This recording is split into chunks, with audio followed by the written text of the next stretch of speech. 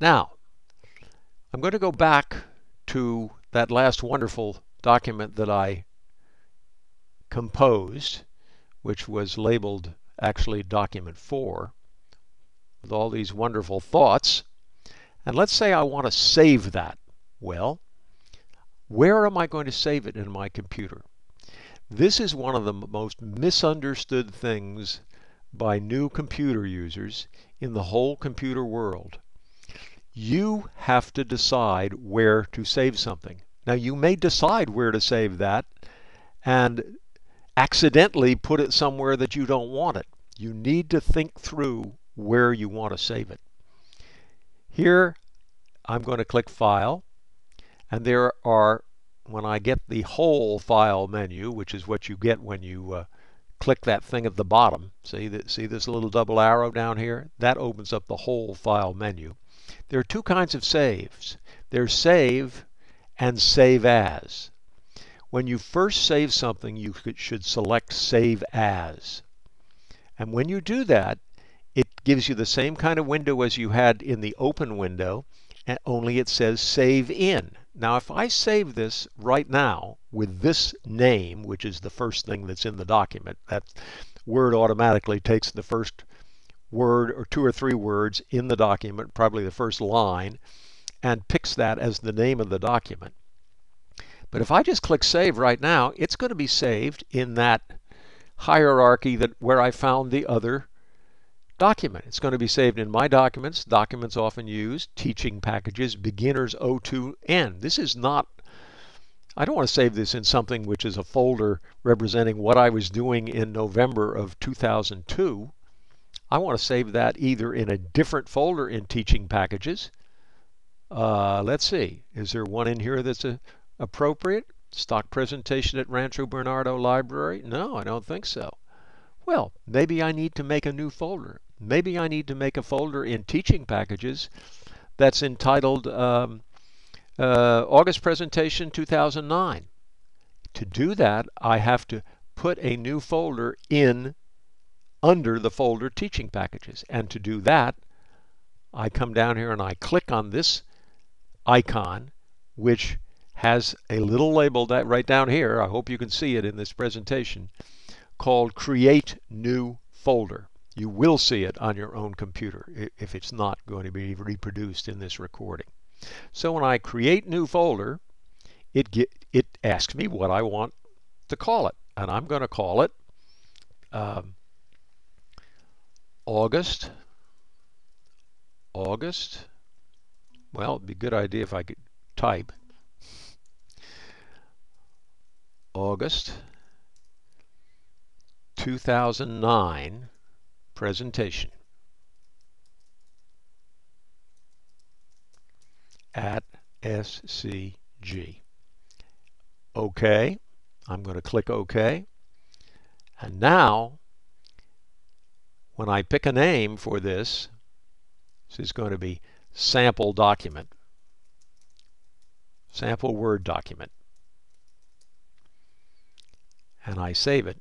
Now it is saved there. Now if I went back to, if I closed it up here, which you can do, you can close the actual document by the X under the X at the top. So now I can click that, and we have left just the old thing that was in from November of 2002. Now if I go to File and I click Open, it will start me off at the new place, Documents Often Used, Teaching Packages, August 2009 presentation at SCG, and I can click on that and click Open while that is selected. And once again, we get this marvelous document that I just composed for my next presentation. Now let's talk a little bit about the Edit drop-down menu. When you click the Edit drop-down menu and you see the whole thing, you'll see that Cut, Copy, and Paste are 3 of the things that are used most often in the Edit menu. They are used to copy things from one place to another on a document, or to move things from one place to another on a document. When you cut something from one place and then paste it to another, if you were doing this with scissors on this document, you'd be moving it. So that's why it's called cut and paste. And the way you do it is like this. Supposing I want to copy this line down here. Well, I highlight that line by pushing down my left button on my mouse and dragging it all the way across and then letting go. And I click Edit, Copy. Then I take my cursor and I have to use the Enter key to drop it down here. And then when the Edit key is down here, I click Edit and then Paste. And when I do, that line is copied down here.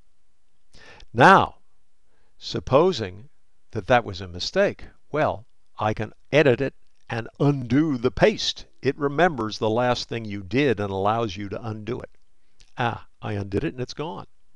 Supposing I decided that instead of copying it down there, I wanted to move it down there, then I would highlight it the same way, click Edit, click Cut, and then put the cursor where I want it to be pasted and click Paste.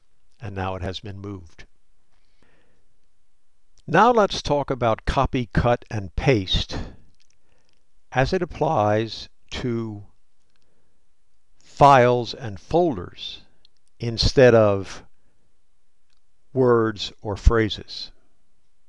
Supposing we want to move a whole document or copy a whole document that is somewhere in our computer, and we've decided it should be somewhere else, either in addition to where it is now or instead of where it is now.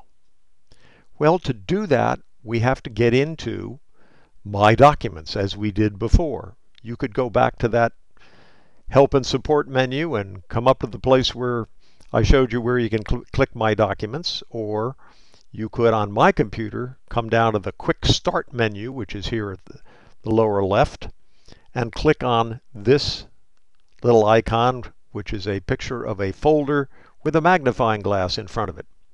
That is Windows Explorer or My Documents. Now you remember we saved that wonderful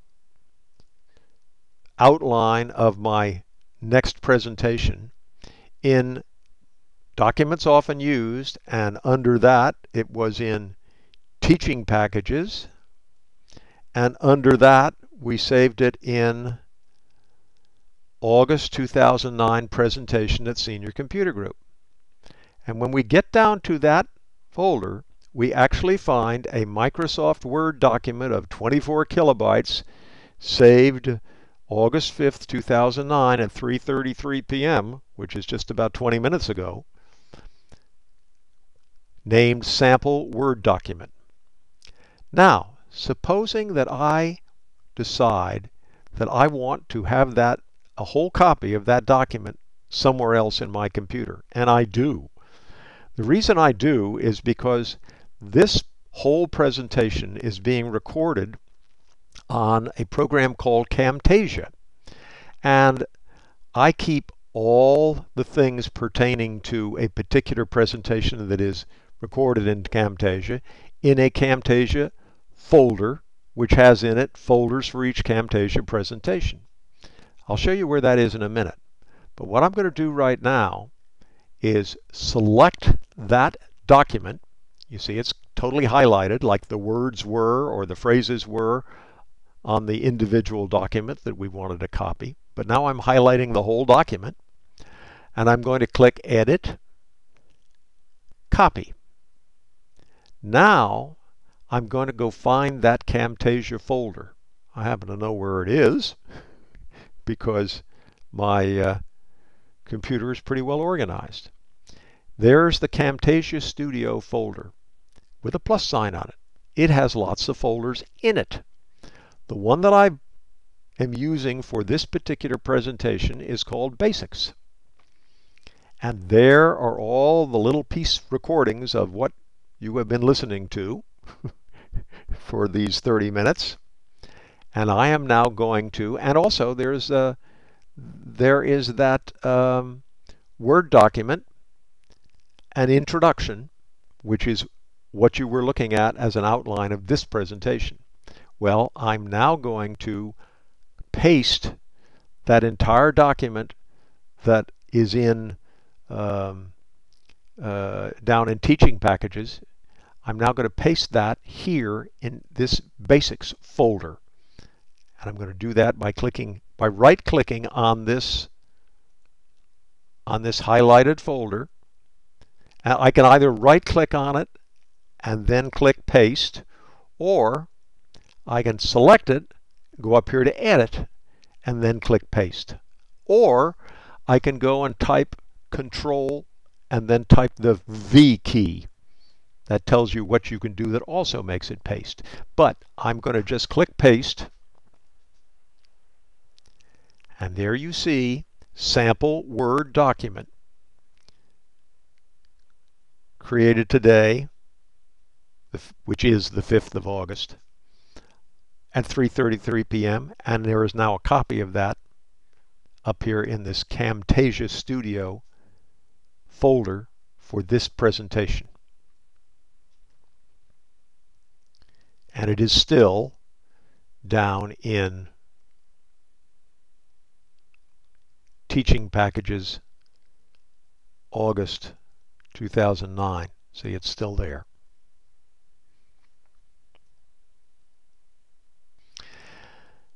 That's a brief overview of two of the most used and a third which should be most used, in my opinion, of the drop-down menus in almost any program in Windows. I hope this has been helpful to you, and I'll be happy to take questions.